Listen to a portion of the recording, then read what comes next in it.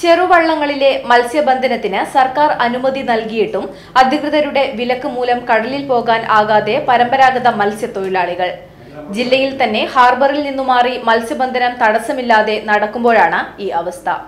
അഴിത്തലയിലെയും കുരിയാടിയിലെയും fish landing സെന്ററിന് പുറമെ മുട്ടുങ്ങൽ എയ്യാൻകല്ലിന് താഴെ നിന്നുമാണ് വടകര മേഖലയിലെ പരമ്പരാഗത മത്സ്യത്തൊഴിലാളികൾ ലോക്ഡൌൺ കാലത്ത് മത്സ്യബന്ധനം നടത്തിയിരുന്നത്.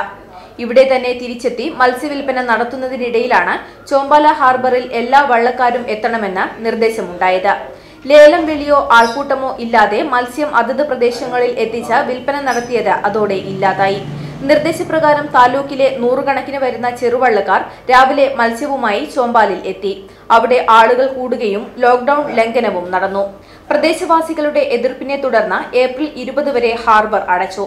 മത്സ്യബന്ധനവും നിലച്ചു.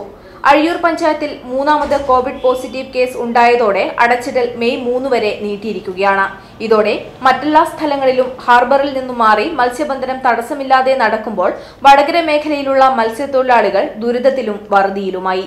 ചോമ്പാൽ ഹാർബർ കേന്ദ്രീകരിച്ചുള്ള മത്സ്യവില്പന പരമ്പരാഗത മത്സ്യത്തൊഴിലാളികൾ ഏറെയുള്ള വടകരയിൽ ലോക്ഡൌൺ ലംഘനം ഉണ്ടാക്കുമെന്ന് ഫിഷറീസ് DD അടക്കമുള്ളവരുടെ ശ്രദ്ധയിൽപ്പെടുത്തിയിരുന്നു.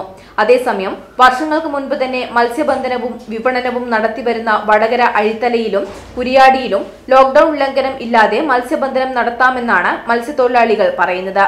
ജില്ലയിൽ തന്നെ ഹാർബറിന് പുറത്ത് മത്സ്യബന്ധനവും വിപണനവും നടക്കുന്നുണ്ട്.